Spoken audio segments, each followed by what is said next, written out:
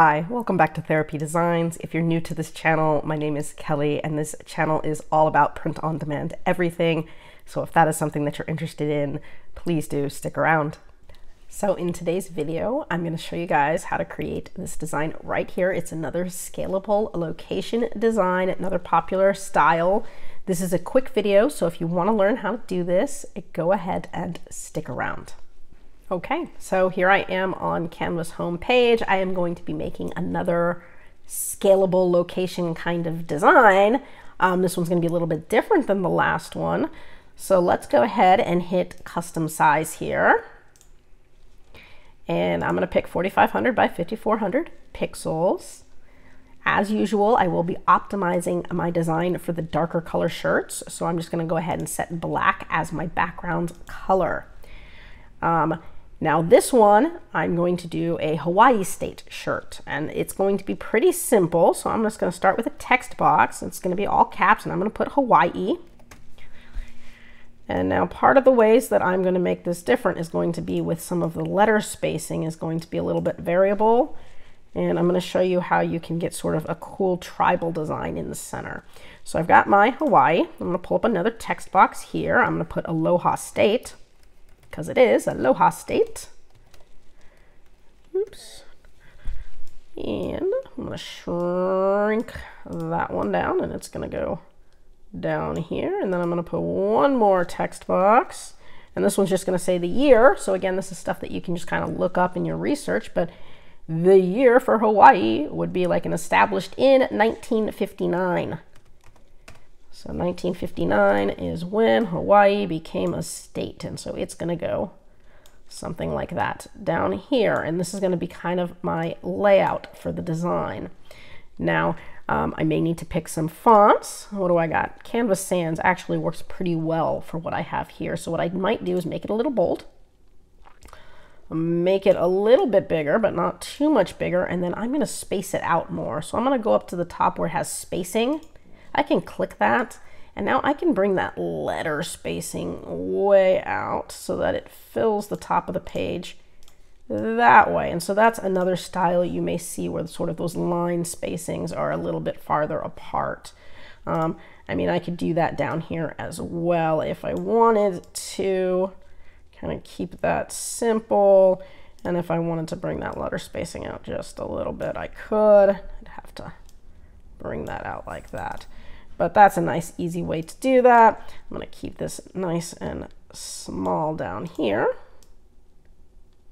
Perfect. Okay, so now I'm going to do the graphic portion now that I got the basic layout. And so that's pretty easy to do. I've got my layout, and in the middle, what I'm thinking is I'm going to do a sea turtle with a little bit of a tribal circle. So I want a tribal turtle and a tribal circle. I want it to give that kind of, you know, Polynesian tribal style design. So let's just go with tribal sea turtle.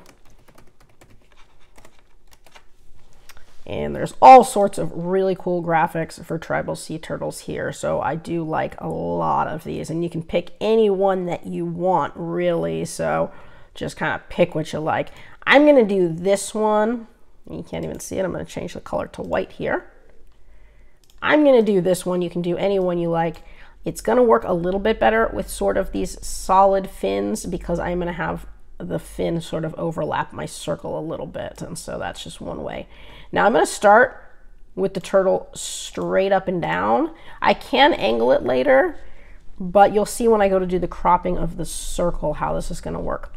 So I'm now going to look for a tribal circle. And again, it's always easier to design smaller and then make it bigger than to, you know, make it big and then not have room. So start off kind of small, and then we can always group things together and move them where we want them. So let's look for some different cool tribal circles. And there's a bunch. There's more tribal turtles there. So tribal circle. Okay, so tribal circles, tons of them. I'm going to go with this one here. I liked that it was a little bit thicker. So let me go ahead. I'm going to make it, you know, I'm going to make it a teal color. I want to be able to see it, but I want it to be a separate color. So I can close this now because I like this one. What I want to do is kind of make the turtle look like he's going a little bit outside of the frame. So something like this. Now, that's okay, except that the turtle is clear here, so it's got some cutouts, and that has some cutouts. So that's where I'm not liking exactly the way that that's going to fall on the turtle. So if I was to take the circle now, hit Control on my left bracket a couple times just to send that circle to the back, I can now see the turtle is on top of my circle, but it's kind of cutting into his head a little bit here.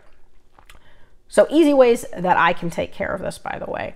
I'm going to make this sort of a half circle. So here's what I'm going to do. That's going to look kind of cool. I'm going to go ahead and duplicate my circle. So I'm going to hit Control D. So now I got my 2 circles. I'm going to center them so that they're lined up, you know, perfectly. Boom. And now I'm going to crop my circle. So one thing I can do is double click, and I can crop my circle right up to the side of his head. So it's going to kind of stop right at his head there.